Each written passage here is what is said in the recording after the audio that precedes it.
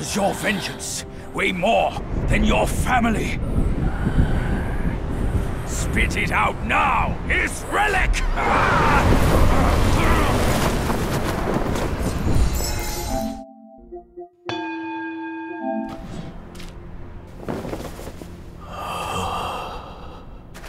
My king, I'm sorry for my lateness. I turned to them, but none offered help. My lady, forget it. I implore you to show mercy and spare my son. He is the last of the Yaksha's bloodline in the West, with an origin most tragic and twisted. Now, he poses a threat no more. Should you grant him mercy, I, Rakshasi, and the Bull King shall retreat ourselves to secluded meditation. Along with our children, we will never leave the mountain again.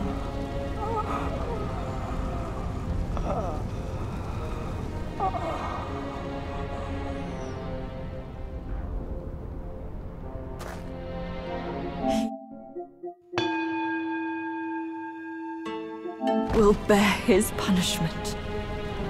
If it pleases you, my plantain fan is also yours to take.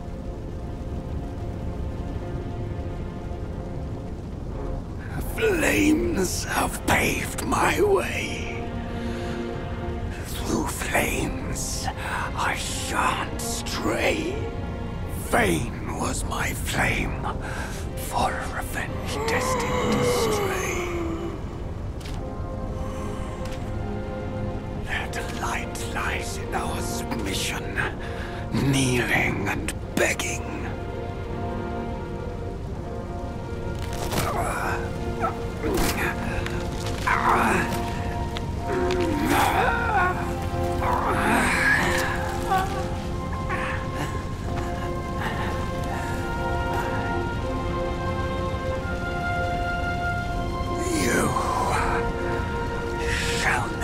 Witness it.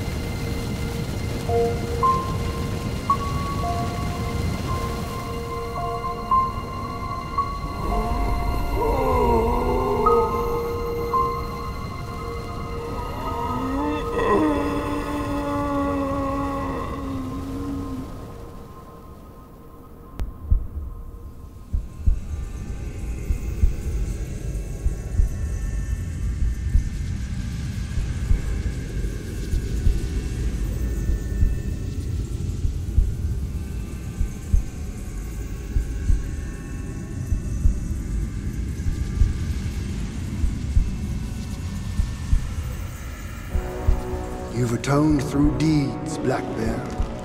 Take this pair of eyes. You've served the righteous cause, Yellow Rat. These ears are yours. Your power has gathered immune, Yellow Brow. Keep this nose.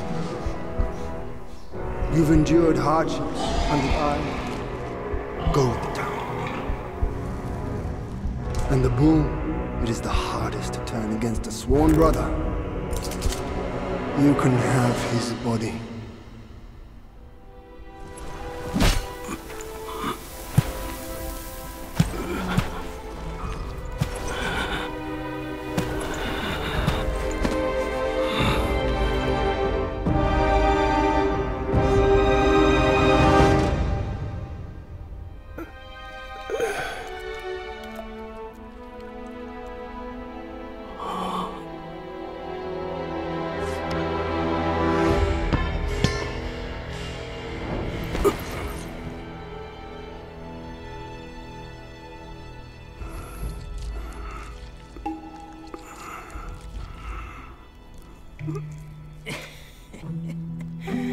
Wretched boy, your luck plagues your every step.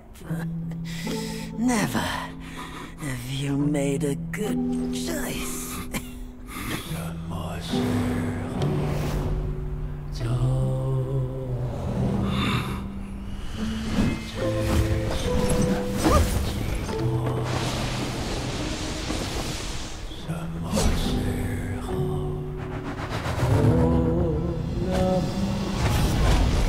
Save your strength, brother! We yet to slay our way to the court and seize that senile emperor! This one must be the chief of their troop. Brother, watch my back while I go play with him!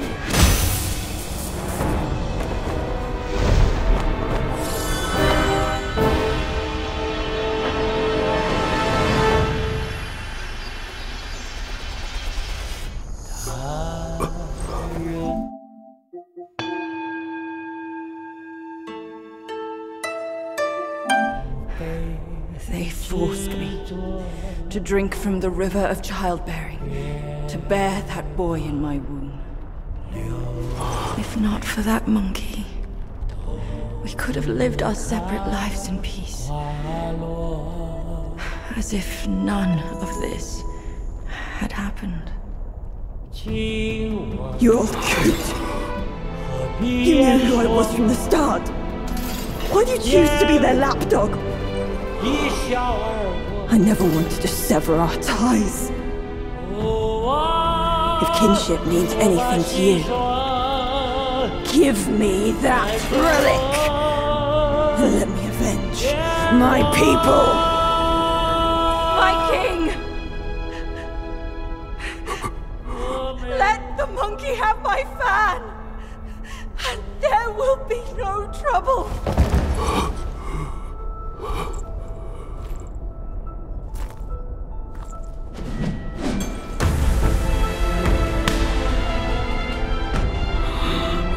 Your brother, I've disciplined. Your boy, I've given away.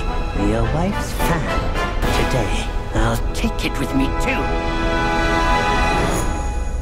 Find a master and serve the right. It's the only path left for the likes of us. Don't you understand, brother? Wukong! I took out the bull's concubine with a whack of my rake too!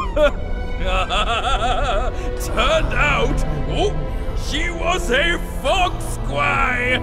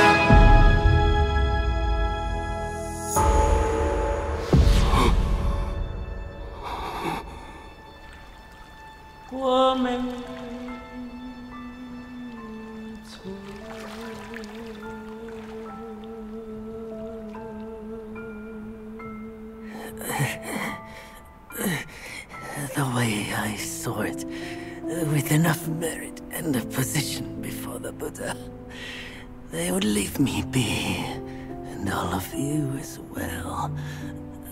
Now I see, for someone like me, staying alive is enough to be a transgression. Brother, take care of your wife and children. And remember, steer clear of my remains.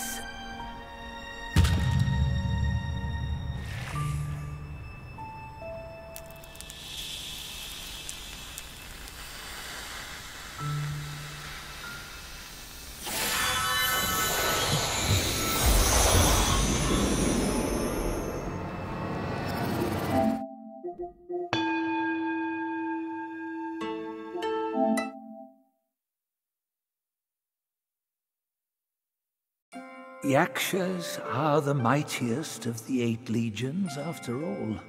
Be your body hard as metal, meeting death in scores is inevitable. Yet, why did you endure the fish and those carts just as poorly? You rush like wind with a clouded mind. It's your desires that shape what you see. Had your mind been less unsettled, would you still have fallen for that child's play? Haste oft blinds while patience illumines. Next time, can you still fulfill as Wukong without Baju?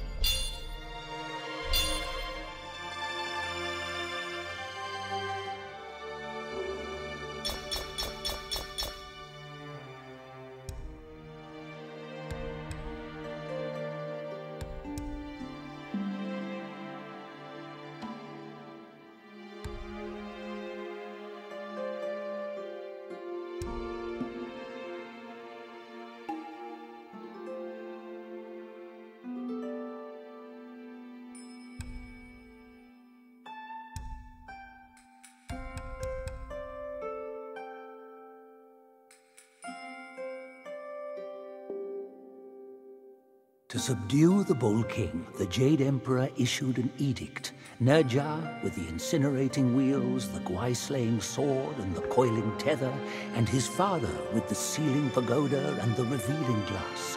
Combining their strength, they mustered a host of immortals who fought the Bull King and narrowly defeated him. Amid Wukong's rampage through the court, he toppled Lord Lao's pill furnace. A few bricks bearing remnant flames fell here and became the Flaming Mountains. Lord Lao blamed the furnace-tending boy for his negligence and banished him to become the keeper of this place. Before the journey, Wukong lived free and easy. He wandered the lands and befriended the mighty. He had 6 sworn brothers, the Bull King among them. The monkey and the bull both called themselves great sages. They were 2 of a kind. As for their parting of ways and hard-fought strife, those are tales for another time.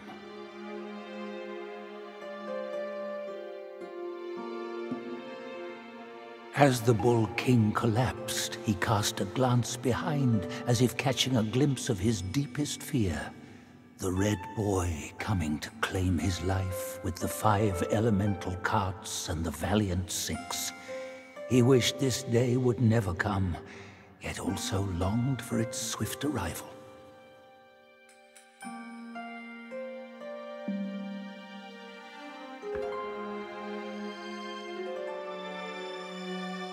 That was Princess Fairfox of Mount Chile. Graced with great wealth, the princess revered the Bull King's immense power. She gladly wed him, despite the ill-suited match. The 2 shared some joyous days together, until the monk and his disciples came, and Bajia slew the princess.